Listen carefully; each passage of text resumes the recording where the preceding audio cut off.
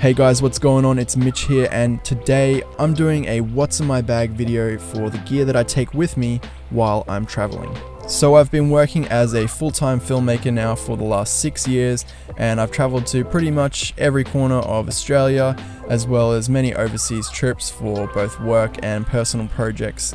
And one question I get asked a lot, whether it's in the comments of these videos or on my Instagram, is what camera do you use and what lenses do you use? I've owned a lot of different pieces of equipment over the years, and it's been a really fun process, you know, getting to know what I like to use and what works for me.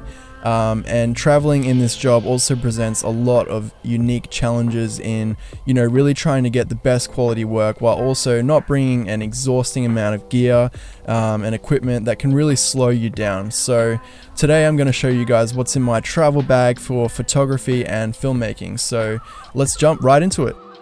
So first off, I want to start with the bag that I'm using. So this is the Tenba Roadie 2. This bag is great because it's durable and compact, and I love that it has wheels on it.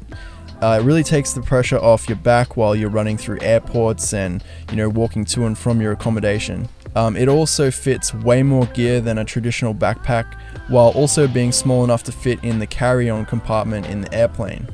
This bag can also convert into a backpack with the straps folding out of the top compartment, but I've found that it's great for short distances, but because the base of this bag is built from really hard plastic, it isn't as comfortable as a dedicated backpack. So on every trip I also bring a backpack. I use the Tenba Shootout, and I pack it in my checked luggage so that when I get to where I'm staying, I just take the gear out of the rolly bag and I pack a backpack with what I need specifically for that day. Sometimes you don't need all of your gear. Alright, so in the very top compartment here I have a couple of USB cables for my hard drives and a dongle attachment for my MacBook Pro. So this dongle attachment has a SD card reader as well as a micro SD, as well as some normal USB ports, and then of course the USB-C ports. And it plugs into actually the two USB-C ports on the side of the MacBook. My MacBook is the 15-inch MacBook Pro. And this is the spec'd up version with the best possible CPU and GPU that I could get at the time, as well as a 500GB SSD. I love this thing for editing 4K footage, but I'm sorry Apple, I really can't stand the keyboard and the touch bar on this MacBook. So when I'm at home, I use a mouse and an external keyboard with a monitor. So guys, opening up the main compartment now, and first up is my main workhorse camera, the 1DX Mark II. Now I've done a whole video on this camera, and I'll link that video in the description below if you're interested in hearing me talk about why I love this camera. And attached to it is the Sigma 35mm 1.4 art lens. This is my favorite lens. It's just a great walk around lens. It's really versatile, which I love, and it stays on my camera most of the time.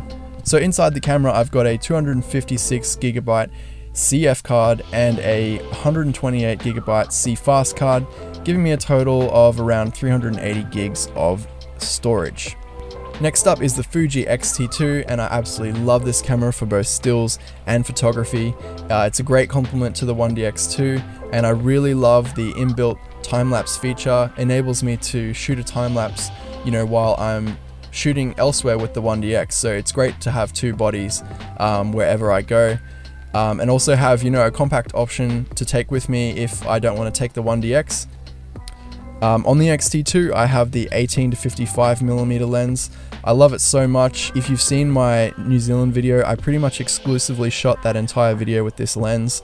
I love the image stabilizer, and the size and weight is amazing.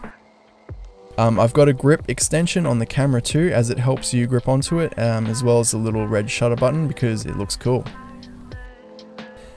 In the bag I actually cover it with this Velcro divider.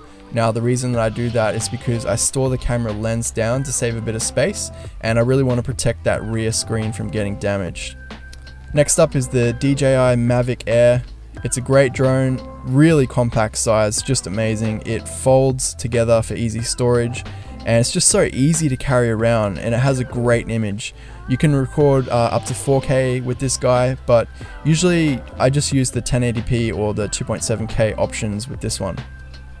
Next up is the GoPro Hero 5, which I have attached to this mini tripod here. And I use this for some underwater shots where I can't bring my underwater housing, and for those point of view style shots.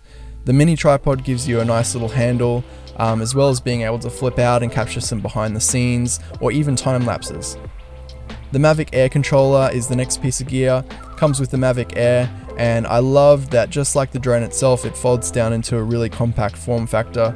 You can even unscrew the little joysticks and store them under the phone mount, which just really helps keeping a small footprint. So here's the controller with my iPhone 7 Plus. So moving on to the lenses here, the Sigma 24-105 f4 Art OS is just my favorite general purpose lens. It can allow you to get beautiful wide angle shots, as well as when you zoom into 105, it's a nice telephoto length for close-ups and detail shots. The optical stabilizer really helps to eliminate camera shake when you're shooting at longer focal lengths. This lens is perfect if you can only bring one lens with you out for the day and you want to get a large array of different shots. Next up is the massive but absolutely incredible Sigma Art 85mm 1.4. This lens produces beautiful background separation and bokeh, as well as being super sharp. I love it for nighttime shots and shots of people. The microphone that I bring with me is the Rode Video Micro, and I use this mic for recording atmosphere noise, or if there's any interesting sounds that I want to capture. I can also pair it with my field recorder to get some really high quality sound. It comes with a dead cat, which just slots over the mic like this, which helps remove the wind noise, which can really ruin your audio on a windy day. Next up is my absolute favorite lens for the X-T2, and that is the Mitakon 35mm f0.95 lens. This is the equivalent of a 50mm lens in full frame terms, and it's a fully manual lens with a clickless aperture. It is perfect for video, but I really love shooting photos with this lens too. I use it in extreme low light and occasionally for people shots, but I find it's just a really great general purpose lens too. I love the unique look of the shots that this lens produces. The hard drive that I bring with me is the Lally Rugged Mini 4TB. This hard drive is great for travel as it is impact resistant and gives you some peace of mind, you know, that your footage isn't going to be lost as easy as it would with, you know, a normal desktop or portable hard drive. It has an outer rubber case that helps protect it from bumps, and I chose the 4TB because after a week of shooting, you can really start to fill up a 2 or 3TB drive, especially when you're shooting in 4K. So fitting perfectly into this Rode case is my next item, which is the Roland DR05. This is my primary field recorder for recording ambient sounds or effects for my films.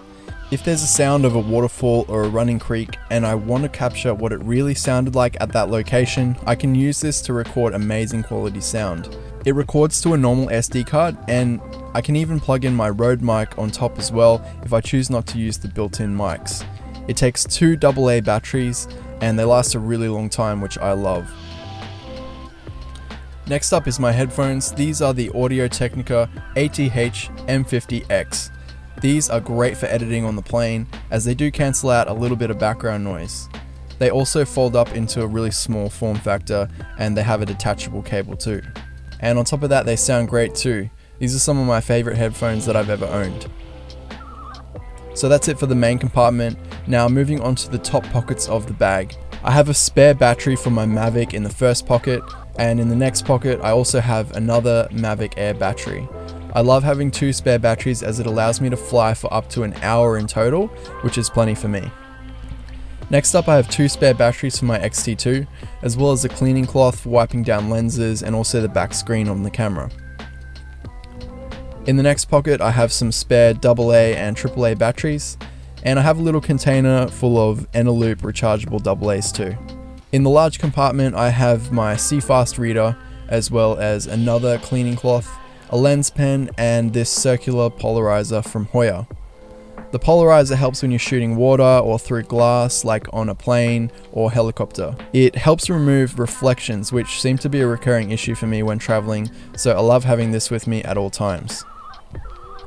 I've also got this phone mount in case I want to capture some behind the scenes or a time lapse on my phone.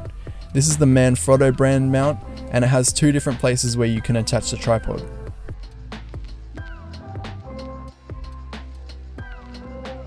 In this compartment I've also got a hard case that holds some spare CF and SD cards, just in case I need more storage. The last item in my bag is the spare battery for my 1DX Mark II. I found that 2 batteries is perfect as it allows me to shoot a full day of continuous shooting. So I do want to mention some more of the gear that I bring with me that doesn't actually go into my camera bag, but will always go into my checked baggage with my clothes and other items. The first one is the Joby GorillaPod, which I'm sure you're very familiar with. It's a great tool because you can literally put it anywhere. Being flexible, it can wrap around a tree, between rocks. It'll basically just go where you need it to go. I sometimes tuck it in the top of my rolly bag as well, if I want to carry it on so that I can shoot outside of the plane window. Next up is my underwater housing by Sea Frogs for the Fuji X-T2. This has a dome port on the front, which is great for getting those half in, half out of the water shots, as the port pushes the water level away from the camera so that you can see the water line. So the X-T2 just slots in, and what I love about this housing is you can control every single dial on the camera. Being able to switch between photo and video while you're in the water is amazing. You can even zoom in and out with the 18-55 lens, giving you the ability to get a range of different shots in the water. So this is a recent purchase for me, but I'm really looking forward to getting plenty of photos and footage with this in the future. For my main tripod, I have this Benro carbon fiber travel tripod. This thing is light and also extends out to be around 180 centimeters tall, I believe, which is great. It also takes the same plate as the GorillaPod, which saves a lot of time when switching between the two. As I said, this doesn't fit in my roller bag, but I'll always have it in my checked bag. Last of all is my GlideCam HD 2000. This has been my workhorse stabilizer for the past 6 years, and I doubt I'll ever get rid of this thing. I usually break it down into the 3 pieces when I travel just to save space. So I don't have a gimbal at the moment. I did have the crane, but I will be looking to get one in the future that can hold the 1DX Mark II.